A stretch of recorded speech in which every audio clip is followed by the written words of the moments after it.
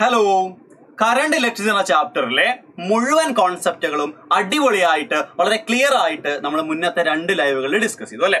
ഈ സെക്ഷനിൽ നമ്മൾ ഈ ചാപ്റ്റർ എന്ന് പറഞ്ഞാൽ കുറച്ച് ഇമ്പോർട്ടന്റ് ആയിട്ടുള്ള MCQs ആണ് ഡിസ്കസ് ചെയ്യുന്നത്. ആദ്യത്തെ ക്വസ്റ്റ്യൻക്ക് പോകാം സമയം കളയാതെ. നോക്കി, ആദ്യത്തെ question 12 coulomb per minute can be written as 12 coulomb per minute can be written as. എടാ, നമുക്കറിയാം current I is equal to എന്തായിരുന്നു നമ്മൾ ഇക്വേഷൻ Q by T. ഇതാണ് ഇക്വേഷൻ അല്ലെ. ഇവിടെ എന്താ തന്നിട്ടുള്ളത്? 12 coulomb per minute എന്നാണ്. സോ അത് നമുക്ക് എങ്ങനെ എഴുതാം? 12 divided by SI യൂണിറ്റിക്ക് മാറ്റണ്ടേ. So time എഴുതുമ്പോ 60 seconds. 12 by 60 വരും. 12 by 60 എത്ര വരിക? 0.2. സോ 0.2 ആംപിയർ ആണ് കറക്റ്റ് ആയിട്ടുള്ള answer. So option B. Clear അല്ലേ? സിമ്പിൾ. അടുത്ത ക്വസ്റ്റ്യൻക്ക് പോവാം.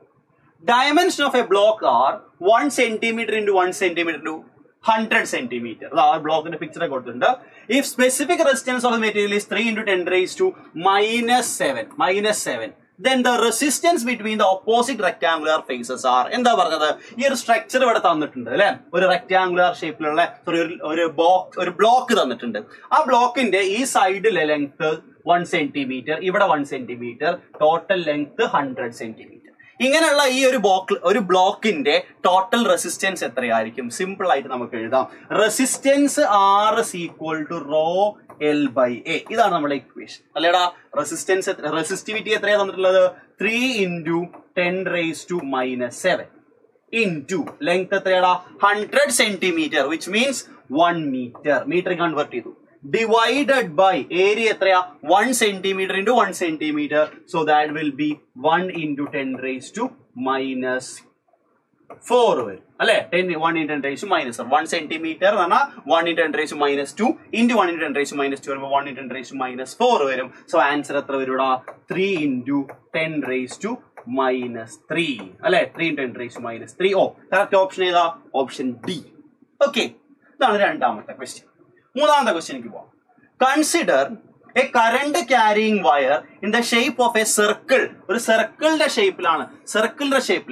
Note that as the current progresses along the wire, the direction of J, current density J, changes in exact manner, while the current I remain unaffected.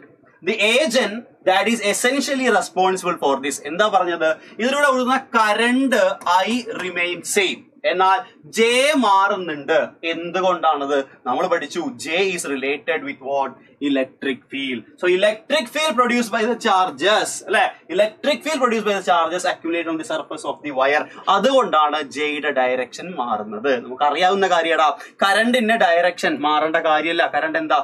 നമ്മൾ scalar ക്വാണ്ടിറ്റിയാണ് consider ചെയ്യുന്നത്. So current density vector ക്വാണ്ടിറ്റിയാണ്. Direction മാറുന്നുണ്ട് because electric ഫീൽഡിലെ direction മാറുന്നത് കൊണ്ടാണ്. Okay, this is it. അടുത്ത question പോയാലോ? Yes, നോക്കടാ. അടുത്ത question. The drift velocity of the free electron in a conducting wire carrying a current I is V. If in a wire of the same metal but of double radius the current be 2I, then the drift velocity of the conductor will be. എന്തൊക്കെയാണ് തന്ന term? Drift velocity തന്നിട്ടുണ്ട്, V അല്ലെങ്കിൽ VD തന്നിട്ടുണ്ട് അല്ലെ. പിന്നെ രണ്ടാമത്തെ കാര്യം എന്താ? റേഡിയസ് തന്നിട്ടുണ്ട്. റേഡിയസ് ഡബിൾ ആക്കി എന്ന് പറഞ്ഞാൽ ഏരിയയിലല്ലേ ചേഞ്ച് ഉണ്ടാവുക. ആ കാര്യങ്ങളും തന്നിട്ടുണ്ട്. സോ നമുക്ക് എന്ത് വേണം? അതിലെ ഡ്രിഫ്റ്റ് വെലോസിറ്റിയിലെ ചേഞ്ച് എത്രയായിരിക്കും എന്ന് കണ്ടുപിടിക്കണം. അപ്പൊ നമുക്ക് equation അറിയാടാ. I equal to NEAVD. ഇതാണ് നമ്മൾ ഇക്വേഷൻ അല്ലെ. Equation connecting drift velocity, current and area. അത് നമുക്ക് VD equal to ഇക്വേഷൻ എന്ത് എഴുതാം? VD is equal to I divided by NEA എന്ന് എഴുതാം അല്ലെ. Which means VD is proportional to I by A. Okay അല്ലേടാ? VD എന്ത് പ്രപ്പോർഷൻ ആണ്? I by A ക്ക് പ്രപ്പോർഷനിലാണ്. ഇവിടെ പറഞ്ഞ കേസ് എന്താ? VD ഡാഷ് എന്ന് വിളിക്കാം നമുക്ക്. VD dash is equal to എന്ത് എഴുതാം? I2II divided by NE അവിടെ തന്നെ ഉണ്ട്. A എന്തായി? Aക്ക് എന്ത് ചേഞ്ച് പറ്റിയടാ? A ആദ്യം area is equal to pi r square ആയിരുന്നു അല്ലെ. A ഡാഷ് എന്തായി? A dash is equal to pi into 2r whole square എന്നായി. ശരിയല്ലേടാ? So that will be 4 pi r square. ഇതാണ് പുതിയ ഏരിയ. സോ നമ്മൾ അത് ഇവിടെ സബ്സ്റ്റിറ്റ്യൂട്ട് ചെയ്തു. 4 pi r square എന്ന് വന്നു. ഓക്കെ, സോ നമുക്ക് ഈ 2 ഉം 2 ഇവിടെ തന്നെ കട്ട് ചെയ്യാം. ഒരു 2 വരും. അല്ലേടാ? ഇത് ആക്ച്വലി എന്തായിരുന്നു? I ഡിവൈഡഡ് ബൈ, അല്ലെങ്കിൽ നമുക്ക് ഈക്വൽ ടു തന്നെ എഴുതാം. ഈക്വൽ ആയിട്ട് എഴുതിയാല് VD is equal to I divided by NE pi R square എന്നായിരുന്നു അല്ലെ? ഇവിടെ നമുക്ക് എന്ത് കിട്ടി?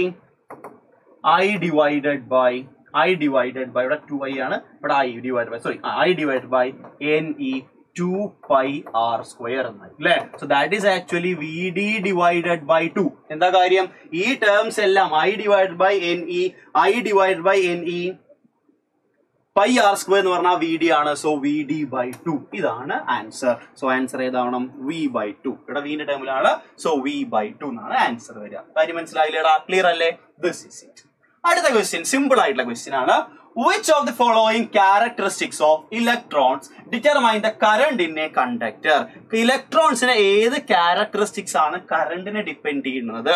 വീണ്ടും നമ്മൾ ഉപയോഗിച്ച അതേ equation I is equal to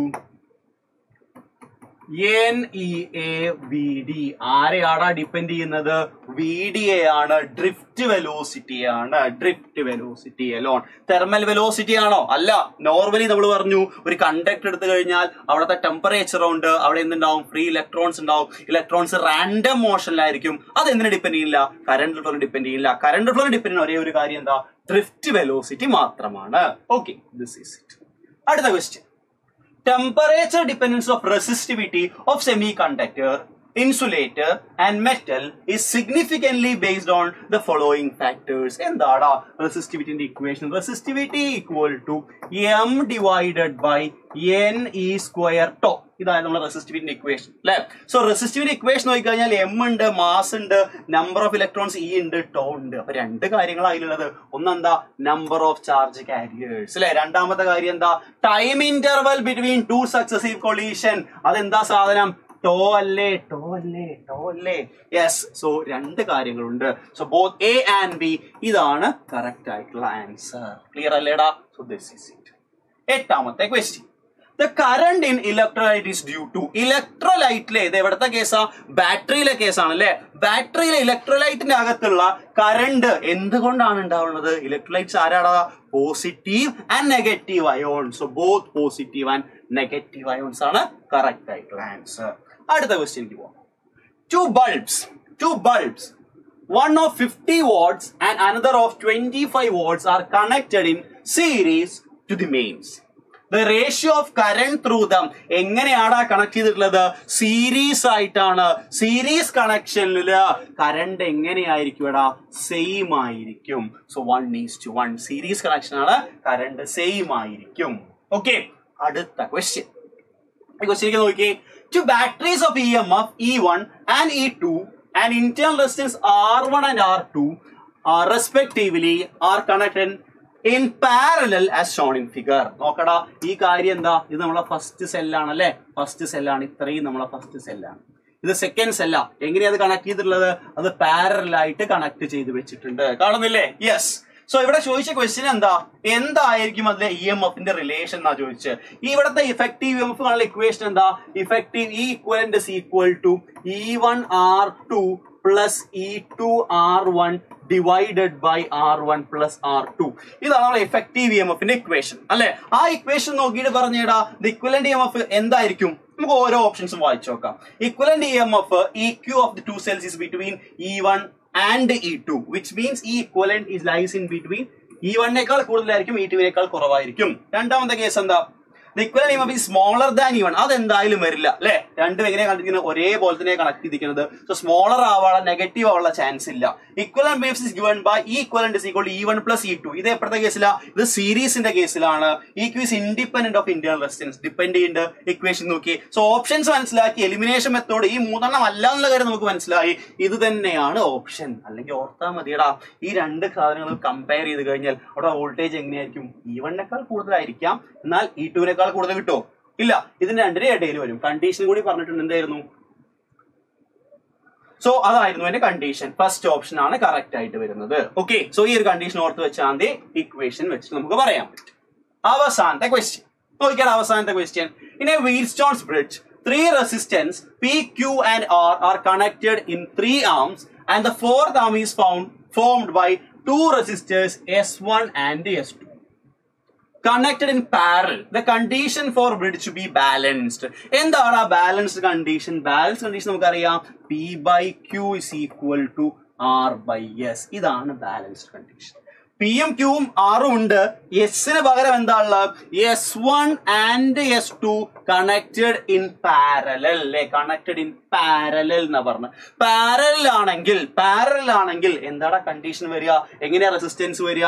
so 1 by അല്ലെങ്കിൽ S equivalent will be നമുക്ക് എഴുതാൻ പറ്റും S1 S2 divided by S1 plus S2. അല്ലെ? Two resistors are connected parallel. അപ്പൊ അതാണ് ഇവിടെ നമ്മൾ S ന് പകരം കൊടുക്കേണ്ടത്. S ന് പകരം നമ്മൾ കൊടുക്കേണ്ടത് S1 plus S2 divided by S1 plus S2. അത് കൊടുത്താൽ റെസിപ്രോക്കൽ തിരിഞ്ഞു വരും. ഇതാണ് ആൻസർ കിട്ടുക.